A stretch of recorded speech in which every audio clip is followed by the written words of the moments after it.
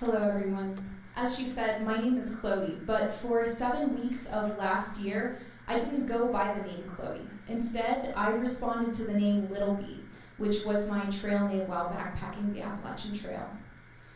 Some of you might be familiar with the Appalachian Trail already, but for those of you who don't know about it, the AT is a national scenic foot trail, the first ever completed, that stretches along the eastern United States for 2,190 miles approximately. It was completed in 1937 and it has gained tremendous popularity since then. Thousands of hikers every year go to attempt to hike the entire trail in one undertaking, which is known as a through hike. But the Appalachian Trail Conservancy estimates that of these thousands, only 1 in 4 will actually make it the entire distance, from Springer Mountain in Georgia all the way to Katahdin Mountain in Maine. I went for a lot of reasons. I began at Fontana Dam at the beginning of the Great Smoky Mountains and went all the way to Pearisburg, Virginia. And I ultimately wound up completing 470 miles of the trail. Today, I want to share with you all the story of my time on trail, which is a story about the Appalachian Trail, about human nature, about addiction and recovery, about community, and about overcoming adversity. Additionally, I want to leave you all pondering over some of the paradoxes that I experienced while I was on trail. And my goal is not to offer you definitive answers, but rather to leave you asking some of the very important questions that came to my mind after my time on trail. I went to the Appalachian Trail for so many reasons. I had an older friend that had backpacked the entire thing while I was still in high school, and his stories were absolutely thrilling. I have always loved the outdoors, and I wasn't afraid of the idea of being in the wilderness alone. In fact, I relished the idea. At a time in my life when I was undergoing a major transition, having just graduated from community college and preparing to transition to a 4-year university and move from my hometown to an unfamiliar place, I felt like spending 7 weeks walking and thinking was probably exactly what I needed.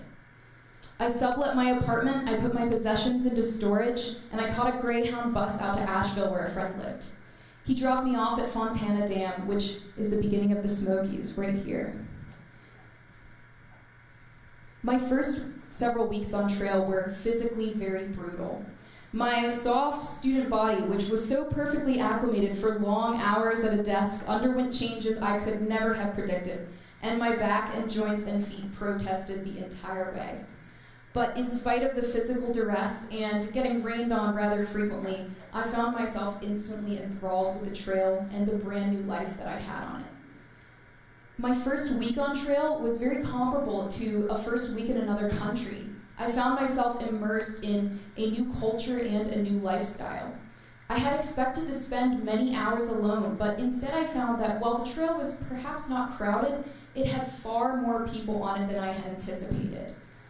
These people came from a wide slew of backgrounds, from addicts to convicts on the run, to furniture factory workers to doctors, from Americans to Canadians to Germans. There was no limit to the diversity of people that I met. These people often convened at shelters in the evenings, which are built every so many miles along the Appalachian Trail, usually every 5 to 10 miles. Many people find themselves camping with the same individuals night after night and wind up forming groups as they fall into sync with them. I quickly found myself joining one such group. On my second night on trail, I met 3 of the most fascinating characters I have ever been privileged to befriend. Their names were Bucket, That's Right, and Rub and Tug. Very interesting names, right? That's because on the Appalachian Trail, we almost never use our real names. Instead, we use trail names. I told you all earlier how I went by the trail name Little Bee. I was given this name for my bee tattoo, and after I told some other hikers I was a beekeeper.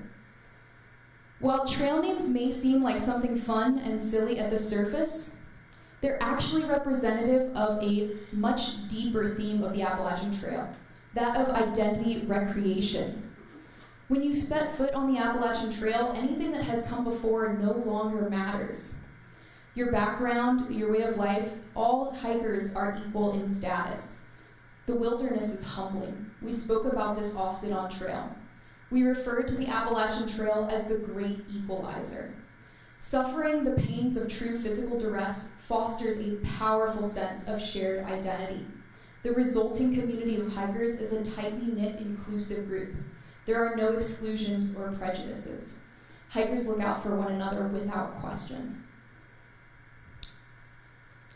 Bucket and That's Right were Mississippians who had come to hike the Appalachian Trail together. They had met Rub and Tug some weeks previous as they had fallen into step together. They already had a group name. They were the OFS crew, which stood for Old, Fat, or Slow, because they weren't the fastest group on the Appalachian Trail, and they claimed that you had to meet one of these descriptors in order to be a member of the group. Now I joined the crew. My pace on trail qualified me for membership.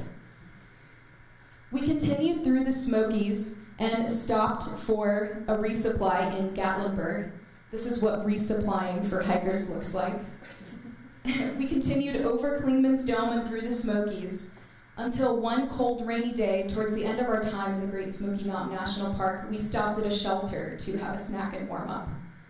It was there that we met our next member of the group, Gump, who was hanging out in the shelter, sick from dope withdrawal. It would be a week and a half before we would learn it, but Gump was on the run from the disease of addiction and from the criminal justice system.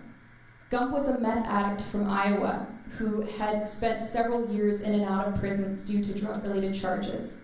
He had been on parole in Iowa when suddenly he had realized that he was never going to stay clean while still surrounded by the same people, places, and things that were triggering for his addiction.